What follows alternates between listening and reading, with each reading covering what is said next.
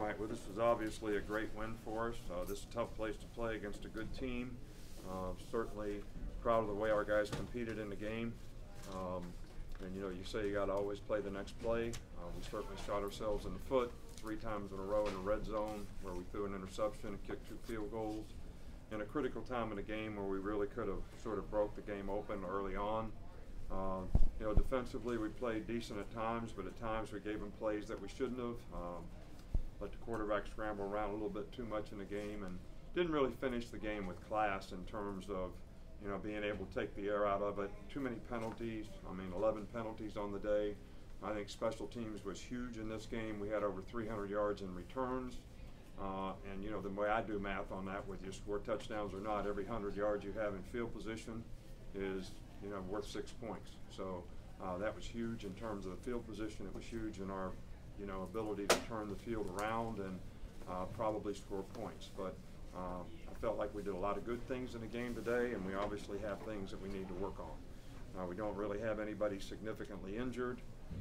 Will Reichert will still be day-to-day as we go through and see how he feels next week, and Chris Owens should be able to start practicing a little bit more, but we'll just have to see how those guys go right now. But I was really proud of the way our team competed in the game. They took the ball right down and scored first drive of the game, and the players didn't reel, the players didn't get frustrated. They just made the adjustments that we need to make and played better right through the rest of the half. So a lot of good things in the game. Tough place to play. It's a great win for us, especially in our division. Coach, did you see anything during the bye week that led you to believe you would have a big day with the returns? Look, people don't kick the ball to us very much. All right, so we went through 6 games last year at the end of the season where we got 1 ball kicked to us that we could return on a kickoff return. They got to the point where they never would kick the ball to Waddle. Now these guys have a great punter, and everybody asked me about a great punter, and my comment was, great punter is good for us because we'll get some return balls, and we got some. So he kicked it far, and we returned it far. So that's the way it goes. What happened at the end of the game with Devontae Smith?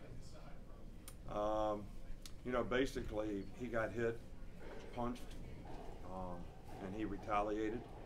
So, we'll have to wait for the conference office and see what his status is. So it was offsetting fouls. Obviously their players shouldn't have punched him, but he also should have had the discipline not to hit him back, because that's a foul. We'd have got a 15-yard penalty, and that would have basically ended the game. We also got another penalty for pushing a foul at the end of the game, which we're trying to take the air out of the ball so the other team can't get the ball back. You can't get penalties. But let the shot clock run out. Just didn't finish the game like you need to finish the game. You don't want to give good teams the ball back. You want to try to win the game on offense, take the air out of it. Don't give them extra possessions. What did you think of your defense's ability to affect the quarterback today? We were better today until the end. I think we got a little bit tired. We got out of our rush lanes a little bit. This guy's a good athlete. He took off running a couple times for a couple big plays, which we have to do a better job of that. Our plan was to make this guy throw the ball from the pocket. That's what we wanted to do. We did not want him to do what he did last year, and he didn't for a long time, but then he did at the end of the game. What's your biggest takeaway with the win today? I'm sorry? What's your biggest takeaway from this win today? Well, I sort of look at all the good things we did and try to build on those things. And I think when you're a coach, you're a critic to some degree in terms of looking at the things that you need to improve on and get better. And if players are really great competitors and want to be really good, they want you to do that. They want you to tell them what they need to do to try to get better and what we need to do to try to get better. So the one thing that you have to remember about players is there's nobody that wants to do well more than they do. Fans have a tough time understanding that sometimes. I never have a tough time as coaches, but sometimes coaches do. Were you encouraged with what you saw from the running game? I'm sorry? Were you encouraged with what you saw from the running game, especially Najee Harris? Well, I thought we did a good job for the most part, graded balance, and we were able to run the ball at the end of the game when we needed to, which I think was a real positive. Nick, you mentioned earlier in the game where Jerry and Tua didn't really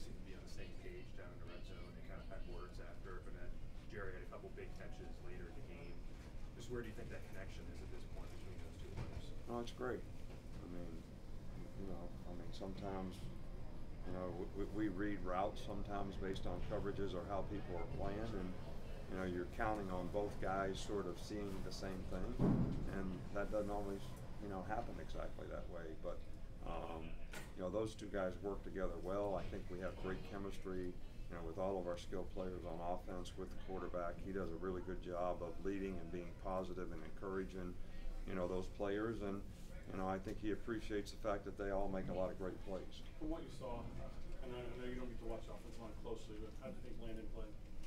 It'd be hard for me to say, but I never heard a lot of negatives, on the headset about what he was doing. We had one negative play where he pulled and, he got tripped up and fell down. That's about the only thing that I heard, so I'm assuming that he did pretty well. Nick, you mentioned the return game being big for you guys. You also guys were able to keep them from starting deep. They were starting inside of their own 30 most of the day. I guess how big of that field position difference was it for you today? Well, I think it was huge. Obviously, we blocked a punt and scored on special teams and changed field position. And I think the fact that even when we didn't score, we moved the ball and kept the ball some of the day, so we changed field position from that standpoint. And, that was probably really good for us defensively.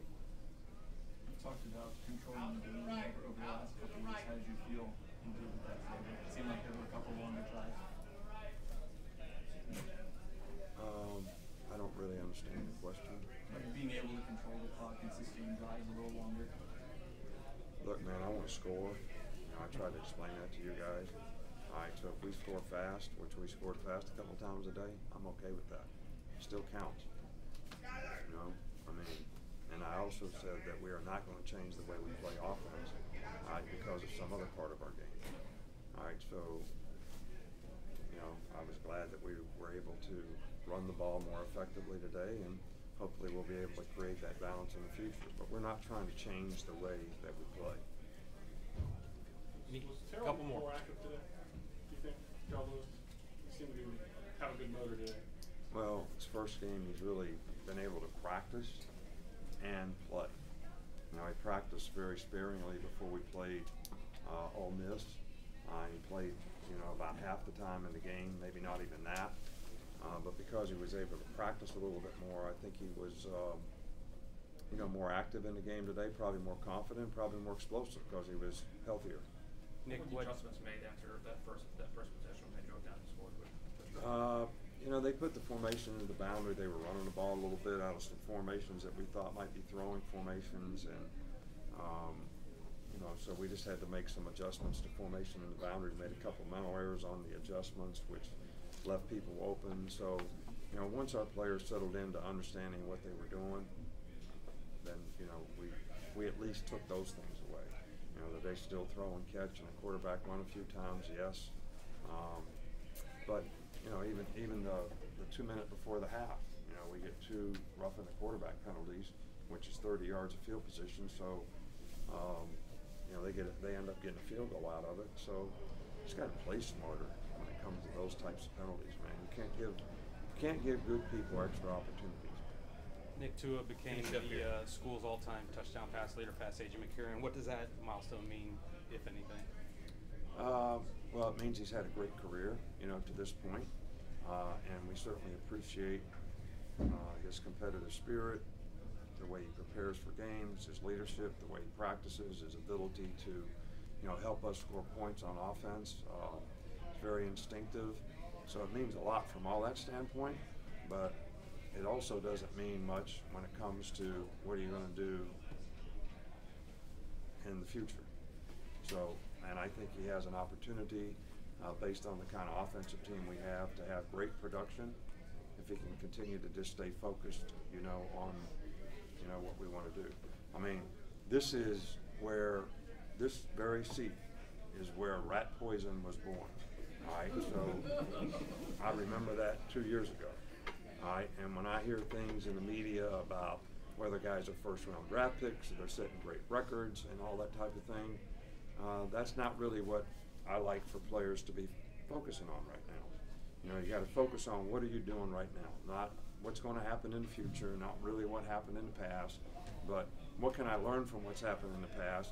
How can I affect what's going on right now? Because that's what's going to affect the future in a positive way. So that's how we want our players to think, regardless of how difficult you all make it for us sometimes with some of our players. All right, Coach. Thank you.